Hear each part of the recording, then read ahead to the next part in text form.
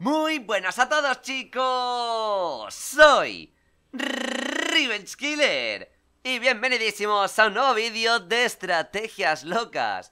Ya sabéis, esa sección donde hacemos estrategias que son diferentes, amenas, divertidas, entretenidas, espectaculares, pero sobre todo que sorprendan tanto a nuestro rival, ojalá que sí, a vosotros que lo estáis viendo y disfrutando, espero, y también inclusive a mí, ¿por qué no? Que muchas veces hago cosas que ni tan siquiera me puedo ni imaginar. Nos ha tocado contra Sylveon, lleva un monotype agua, la verdad bastante curioso, lleva un maldito monotype agua, y yo estoy utilizando la estrategia del canon de Adaptable.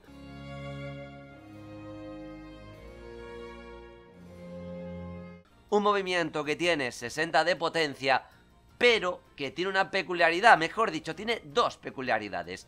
Y ambas las explicaré a continuación. En primer lugar, tengo que meter ya a alguien, porque es que si no, vamos a salir con mala cosa. Pero bueno, el caso es que el movimiento canon lo realizas y luego si otro Pokémon, da igual que sea aliado, da igual que sea rival, lo ha utilizado en ese mismo turno, se va a mover a continuación del Pokémon más rápido que haya utilizado el canon, ignorando cualquier velocidad. Y además va a golpear con el doble de potencia, es decir, 120 de potencia, lo cual estás golpeando en el mismo turno con 60 más 120, 180. ¿Qué ocurre? Que os he tenido en cuenta el otro día, me habéis dado algún que otro consejo. Yo la verdad que lo había pensado, pero no me acabaron gustando demasiado, sinceramente, porque quería meter Pokémon con muchísimo ataque especial, pero mira, voy a probar como me dijisteis. He metido a perdón, no es Porygon, es Porygon, que tiene adaptable, evidentemente el canon mete hostias como pan. Y además de eso, he metido tanto a Sylveon, que tiene la piel feérica, con lo cual el canon es de tipo hada, y también a Primarina, ciudad de vacaciones, cuyo canon es de tipo agua. Cosa que aquí, ya os digo yo que aquí, bien, no me va a venir. Mira, va a ser el Lapras Gigamax, así que le voy a hacer todo el focus. ¿La he cagado? La he cagado porque no le he dado para atrás dos veces. Le he dado para atrás una vez. Le he dado para atrás una vez. Le he dado Lapras una vez, vale, malísimo la verdad, pero bueno, ya sabéis que mis juegos de palabras siempre suelen ser bastante lamentables. O sea, hay cosas que no van a cambiar en esta vida. La cámara de lucha no va a llegar a galar y mis juegos de palabras jamás serán buenos. En fin, el canon con adaptable, fijaos el ostión. Y evidentemente, aunque Sylveon es muy lento, también la que le ha dado, la que le ha dado a Lepras. Es verdad que cuela la gigamelodía, pero... ¿Qué? ¿Qué? ¡Y hace ¡pum! Bueno, pues... No, está bien perder un combate en el primer turno. La verdad que está bastante bien. Escaldar, que me va a quemar, porque estoy bastante quemado ahora mismo. Vaya, estoy tan quemado yo que no me ha quemado él. ¿Quién lo podría llegar a decir? Ya lo cantaba Bisbal. ¿Quién me iba a decir que iba a estar tan quemado que escaldar no iba a quemar? Correcto, se me acaba de ir la olla. Se me acaba de ir bastante. Vale, no pasa nada, chicos. Seeking va a fenecer, ¿ok? Sí, Seeking está muerto. Da igual que esté el velo, tío. Ahí está. Bésame, guapo, mira el besito, mira cómo te canta esta. Y ahora, con 120 de potencia, más la piel feérica, más el stab, más todo, Seeking se va pa' su puta casa. Inclusive con velo aurora, o sea, imaginaos las hostias que mete. No me llega a hacer la estrategia de Lepras Gigamax, que da todo el axco. Se la liamos bastante parda. Vale, me quedo a 68 de vida. Ha colado la lluvia, madre mía. Is Dracovish time, ay Dios mío. Me ha colado la lluvia. Entra Tentacruel. ¿Sabéis lo que quiere decir, no? Que Lepras va a atacar y a defenestrar a Bésame guapo. En cambio, Dios mío, Sylveon va a fenecer. De hecho, debería hacer otra cosa, tío. Debería chupársela. Y meter, por ejemplo... Tío, no me vales para nada, o sea... un canon de agua a Pokémon de tipo agua, pues que te den un poco por culo. O sea, Soprano, lo siento, tengo que sacrificar. A ver, no vas a morir, la verdad. Ojalá que sí, pero no vas a morir. De todos modos, te tengo que sacrificar. Le hago Giga Drenado porque tiene vida esfera, ¿vale? O sea, sé que no... Vale, sé lo que no tiene. Así que está bien. Y lo que yo os decía, me ataca evidentemente con veneno, que me envenena. Devuélveme el tóxico que me has intoxicado. Que me has intoxicado, que me has intoxicado. Adiós, mamá.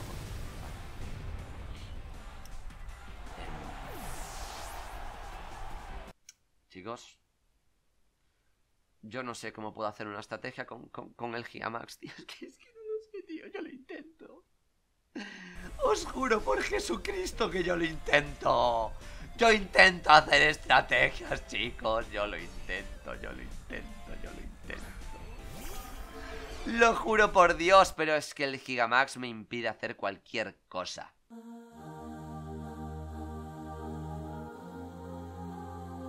Es horrible Max.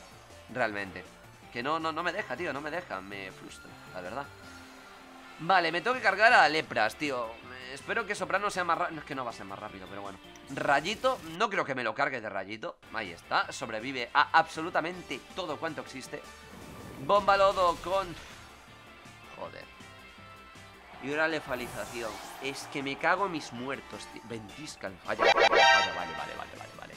Acabo de tener una potra. Amigo mío. Tocheitra. Sí. Buena mierda ahora mismo, muy buena mierda, la verdad. Vale. Pero claro, yo no he venido aquí para hacer amplificador, que con eso podíamos ganar. No, yo he venido aquí para hacer canon.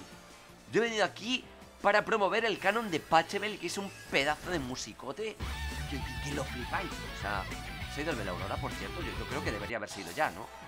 ¿O son cosas mías? No, ahora mismo estoy dudando, sinceramente, pero bueno. Vale, utilizamos el canon, tenemos el spray bucal. Siempre hay que tener la boquita higienizada. Y yo creo... Hostia, pues ahora estoy dubitativo, en verdad. A ver, escaldar contra quién. No me quemes, cabrón. Tío, es que se ha colado la lluvia con el Dynamax, tío. Y me quema la primera, o sea, me envenena la primera, me quema la primera. Yo no sé qué hacer con mi vida, o sea, yo no sé si afeitarme los huevos, yo no sé si llorar. Ahora me toca el puto Urshifu. Va a ser... Bueno.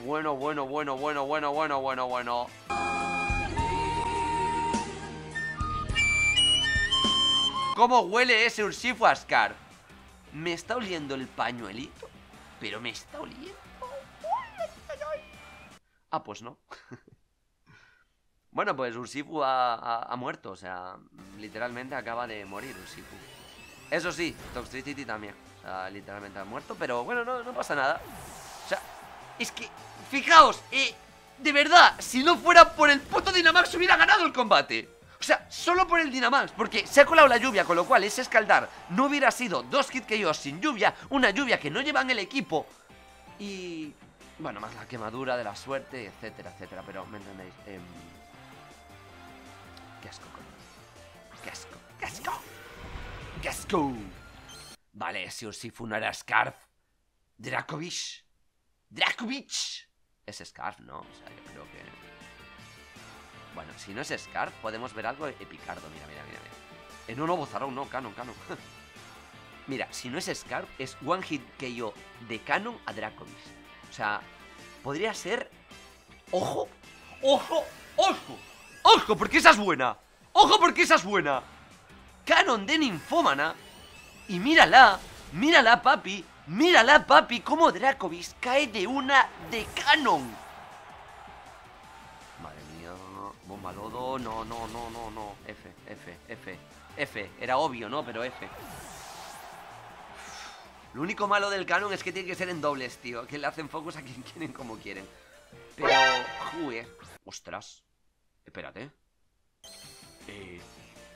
¡Ojo! Espera. Esta. Espera porque nos la llevamos, Y es irónico, porque el tío lleva un monotype agua, pero el que lleva el chalequito de agua, el top de agua soy yo. O sea, mi entrenadora tiene el top de agua, que es el más sexy del juego. Bueno, el siniestro también, pero no mola tanto. la verdad. Así que Rayito contra Gyarados se va para su casa y le voy a ganar, porque otro rayo se va para su casa. O sea, Drogapult se va a llevar la estrategia de Canon, que evidentemente no ha sido solo de Canon. No he tenido opción a hacer solo Canon por culpa del puto Lepras. Pero no me puedo creer. ¡Y no te he usado el Dynamax! ¡Y no te he usado el Dynamax! Es que esta gente hace que me altere, tío. O sea, ¿cómo se puede ser tan perdedor en la vida?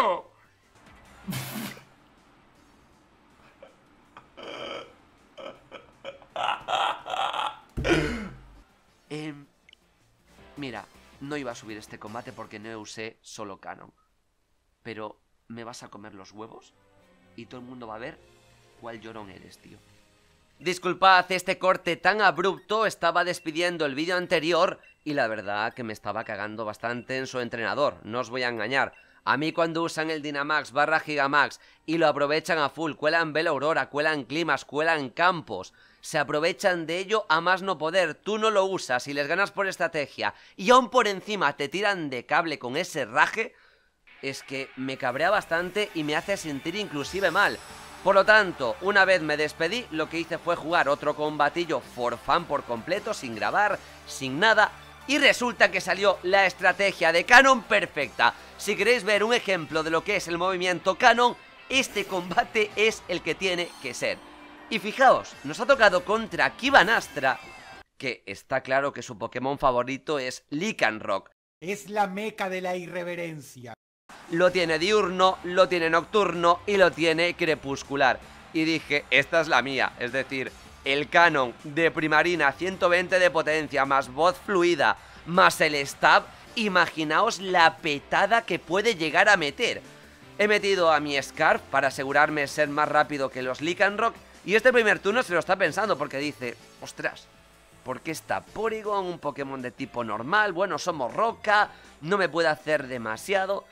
Y también podemos gozar la diferencia que hay entre el Shiny del Lycanroc diurno y el Lycanroc crepuscular. El crepuscular es Snow, el femenino, y el diurno es Flocon, el masculino, ¿vale?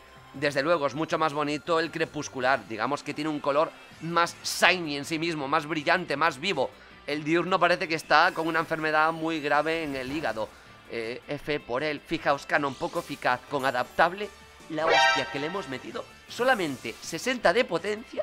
Y ojo, que ha actuado el VAR, ha comprado a los árbitros y acaba de expulsar a Porygon. Pero el Canon ya estaba hecho. Así que 120 de potencia más voz fluida, súper eficaz. Y Lycanroc crepuscular, que siempre me da un miedo brutal con su habilidad, se va para su casa. Taladradora me ha sacado muchísima vida. ¿Por qué? Porque... sabéis que en el universo hay una cosa que se llama el gran atractor, ¿vale? No se sabe muy bien cómo funciona, pero se supone que atrae la materia, etcétera, y es lo que hace que el universo se mueva, ¿no? Pues bien, yo soy ese gran atractor, pero el gran atractor de golpes críticos. Vaya basura de entrenador. Todos los golpes críticos son absorbidos por un agujero negro, y ese agujero negro debe ser mi culo. No lo puedo entender. Es que chupo absolutamente todos y no meto ninguno. Meto golpe crítico con Urshifu, con golpe oscuro o con azote torrencial, y gracias. En serio, es lamentable. Y fijaos en esto, va a hacer a Charizard Gigamax. Bien, yo creo que un Rocaveloz lo aguantaba, estaba prácticamente convencido de que con el diurno sí. Me he quedado a 15, pero lo he aguantado. Y fijaos, Canon de tipo normal, nunca mejor dicho, contra Flocon. Y mirad esto, por favor, mira esto, por favor. Charizard hace ¡pum! ¡Pa' su casa Charizard Gigamax! ¡De un Canon! ¡De un Canon! ¡Hace boom! Bueno, las risas que me he pegado yo aquí solo viendo eso fueron brutalíticas, pero de verdad, o sea, ha sido buenísimo que Charizard Gigamax hubiera explotado. Y dije, me va a tirar de cable, porque cuando alguien pierde a su Dynamax de una, normalmente tiran de cable, porque poneos en su situación. Yo no he usado el Dynamax, su Dynamax no ha hecho absolutamente nada. Es decir, el combate está perdidísimo. Muchas veces la gente se raya y tira de cable. Oye, no lo comparto, no me gusta hacerlo ni que lo hagan. Evidentemente yo no lo he hecho nunca, pero podría llegar a medio entender que alguien lo haga, porque no tiene nada que hacer, se ha rayado y cierra la consola, vale. Ahí medio podría llegar a entenderte, pero no. O sea, eso no es así. Sabía que iba a morir con el canon, no tenía sentido. Cristal recibe golpe crítico. La verdad, ahí el llorarle al universo, el llorar siempre funciona. Es que de verdad, tomad ejemplo, quien no llora no mama, siempre lo digo, la frase de Mia Khalifa. Si es que está clarísimo, tenéis que hacerlo sí o sí. Y así podéis estar mirando un poquito para Badalona y también un poquito para Lima. Bien, vuelvo a meter a mi Porygon, soy Scarf, soy más veloz que cualquiera de ellos. Así que lo que voy a hacer va a ser utilizar Canon de Patchable contra Crystal, que creo que la puede palmar, ¿no? Es neutro, con adaptable y demás. Creo que la puede palmar, ahí está, le metemos un golpetazo bestial. Y ojito al canon fluido, al canon de agua que mete Primarina. O sea, es que ha funcionado perfecto, es decir, hubiera tenido muchísimos problemas si no llego a tener a Primarina. O sea, porque todos los canon que hubiera metido hubieran sido neutros y evidentemente los Lycanroc me hubieran liado la banana. Tengo un Pokémon de tipo normal como es Porygon y ellos tienen a bocajarro. Tengo un Pokémon de tipo bicho y ellos son de tipo roca, etcétera, etcétera, etcétera. O sea, la liada hubiera sido padre, la verdad.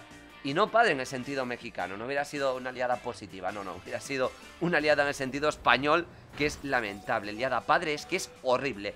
Sombreville, Sombra ya, le hago canon, estoy encerrado y también quiero comprobar si afecta el que haga canon sin hacerlo, si eso tiene 120 de potencia y no lo sé, porque el ostión ha sido brutal, o sea, le hemos sacado muchísima vida a ese Pokémon, pero no sé si ha sido con 120 de potencia o no. Quiero decir, ¿se necesita que se ejecute el canon o simplemente con pulsarlo ya es suficiente? No tengo ni idea, chicos. Es que aún por encima la defensa especial tampoco que sea muy buena de ese Pokémon, de un Doublade. Por lo tanto, mis comprobaciones han sido lamentables. Tan lamentables como que no he comprobado una mierda, ¿vale? Literalmente no he comprobado nada, pero no os preocupéis. Voy a meter a un Pokémon de tipo Hada y otro de tipo Fantasma para meterlo a él en un brete. Es decir, aquí en ataco uno con acero, al otro con Fantasma. ¿Qué carajo hago? Lo normal es que haga Sombreville, me da igual. Digo yo, a ver, terminaré de manera espectacular. Directamente terminaré. Mira, ese último Pokémon está vida roja. Vete a por él y ya está. Es que lo estoy pensando mucho de hacer dos canon, aunque uno fuera poco eficaz por si funcionaba, ¿no? Pero bueno, al final dije, mira, eso ya me parece un poco hasta medio humillante, ¿no? Aunque no es mi plan ni nada, solamente estaba probando sin más. Pero no sé cómo se lo puede tomar el rival. Y oye, ya que aguantó la pérdida de su Gigamax de esa manera, pues no vamos aquí a abusar ni nada por el estilo. Bola sombrilla y se va para su casa ese Doublade. Y hemos conseguido la victoria. Una estrategia de canon perfecta. Prácticamente sin el uso del Dynamax, ¿no? Porque es que no le ha valido para nada. Y yo creo que una estrategia de canon sin el Dynamax, pues se podría llegar a hacer de una manera bastante guay. Pero claro, yo he intentado combates, combates y combates y siempre me meten el Dynamax en el primer turno en general y ya es que ya no tengo salida, porque no los debilito, ellos a mí sí, aprovechan para hacer de todo y no sé cómo ni he salido del lepras, sinceramente, pero bueno, el caso es que ha sido así. Y ya sabéis que me podéis dejar también vuestras ideas locas si queréis, si tenéis alguna, si os apetece, abajo en los comentarios. Agradezco muchísimo todo lo que me estáis ayudando, comentario que me ponéis, comentario que siempre acabo apuntando, siempre acabo teniendo en cuenta y si no saco esa idea, otro golpe crítico. Fijaos, otro golpe crítico, porque Mia Khalifa es el camino. ¿Veis aquella estrella en el cielo, allí en el cielo de El Verga Larga? No es una estrella, es Mia Khalifa, es su iris. Y está diciendo, oye, que no llora, no mama, que no llora, no mama. Y ahora es todo golpe críticos, porque también soy el gran atractor de lo que hablo. Cuando hablo sube el pan, siempre es así. Y lo dicho, que cada vez que me comentáis y demás, pues me dais muy buenas ideas. Sinceramente, todo lo que saco en gran parte es gracias a vosotros. Y tenéis los comentarios para eso, ¿vale? Lo dicho, gracias también por estar acompañándome como siempre hasta el final. Pero no os olvidéis de pasaros por abajito, güey, por la descripción. Tenéis mi canal de plataforma de streaming alternativa, pasando por mi servidor de la Discordia, mi propio Twitter e Instagram, para que no os perdáis ningún vídeo diario, ni tampoco ningún directibri. Ya se me nota la voz que estoy cascadísimo. Llevo más de 4 horas hablando, gritando, haciendo gilipollas. Hoy he grabado un mogollón de vídeos y tengo que acabar ya y descansar y no sé. Gracias, gracias, gracias. Os mando un saludito y nos vemos, por supuesto, cuando queráis. ¡Hasta otra, coño!